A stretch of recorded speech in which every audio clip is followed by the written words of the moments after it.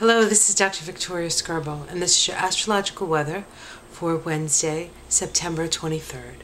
Well, today is the first day of fall in the Northern Hemisphere, meaning that the sun has moved into Libra. In the Southern Hemisphere, it's the first day of spring.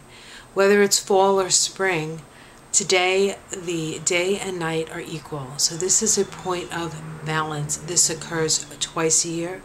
Once when the sun moves into Aries and when the sun moves into Libra.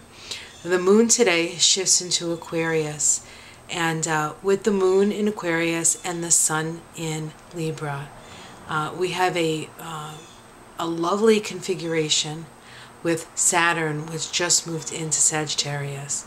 And so today is a wonderful day to foster balance within your life.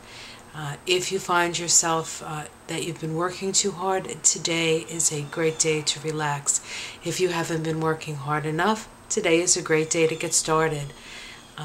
If there isn't an imbalance in your life, you can do other things that can help you to balance yourself.